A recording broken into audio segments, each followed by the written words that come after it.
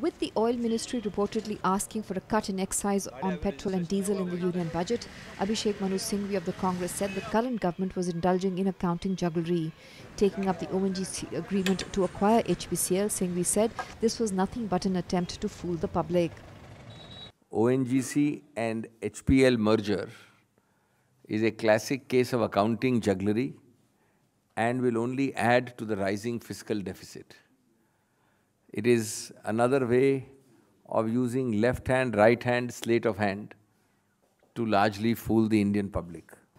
On Saturday, ONGC announced that it would acquire the government's 51% stake in HPCL for 36,900 crores on 474 rupees per share. This was at a 14% premium to the latter's closing stock price on Friday, much below than the streets anticipated of over 40 to 50% premium. For the first time in India's economic history, so I want to make 2 points in the context of oil and petrol.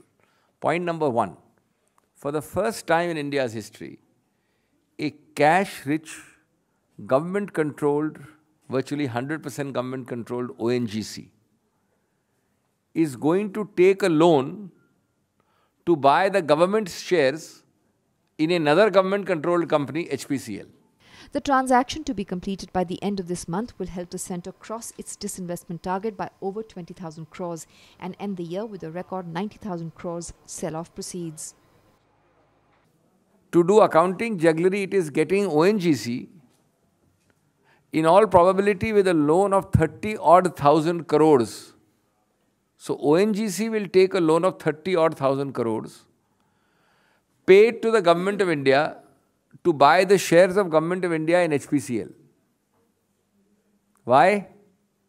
So the Government of India can fool the public of India by showing that we, the Government of India, have not taken loan. Our deficit looks good.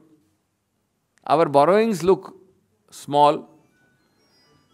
But they forget that the borrowing is done by their 100% Government of India company called ONGC.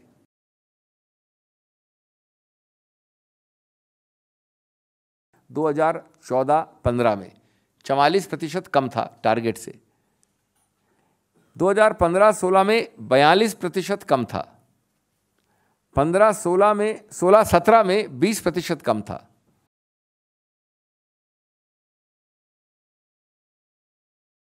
What is this talk about one nation, one tax? You have got a nation with petrol, not even one tax, 2 tax, 3 tax, out of the tax system altogether of GST. If you had GST, could you levy 71 rupees?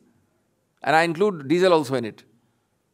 This is another very bad form of chicanery.